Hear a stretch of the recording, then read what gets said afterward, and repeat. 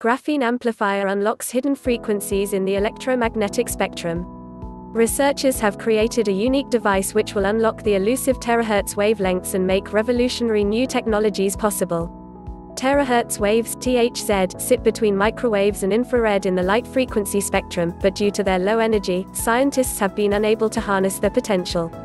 The conundrum is known in scientific circles as the terahertz gap.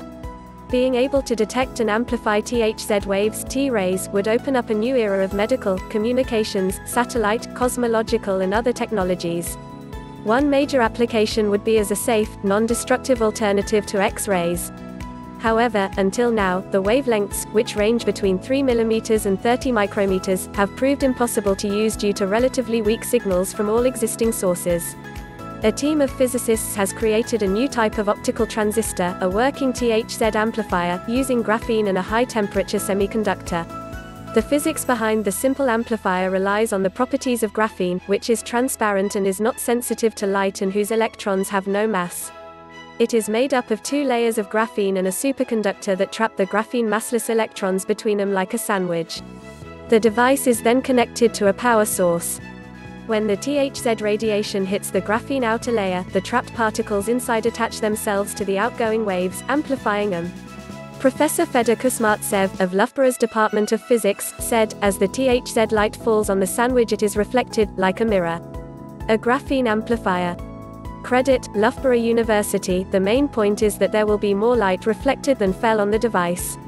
It works because external energy is supplied by a battery or by light that hits the surface from other, higher frequencies in the electromagnetic spectrum.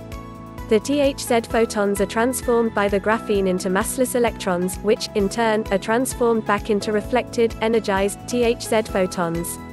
Due to such a transformation, the THz photons take energy from the graphene, or from the battery, and the weak THz signals are amplified. The breakthrough has been published in Physical Review Letters.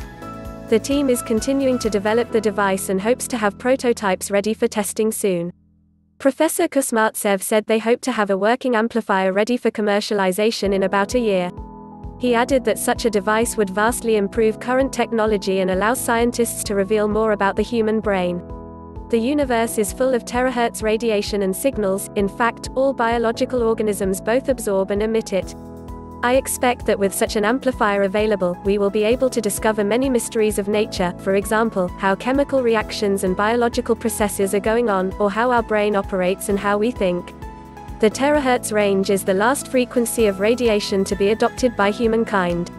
Microwaves, infrared, visible, X-rays and other bandwidths are vital for countless scientific and technological advancements. It has properties which would greatly improve vast areas of science such as imaging, spectroscopy, tomography, medical diagnosis, health monitoring, environmental control and chemical and biological identification. The device we have developed will allow scientists and engineers to harness the elusive bandwidth and create the next generation of medical equipment, detection hardware and wireless communication technology.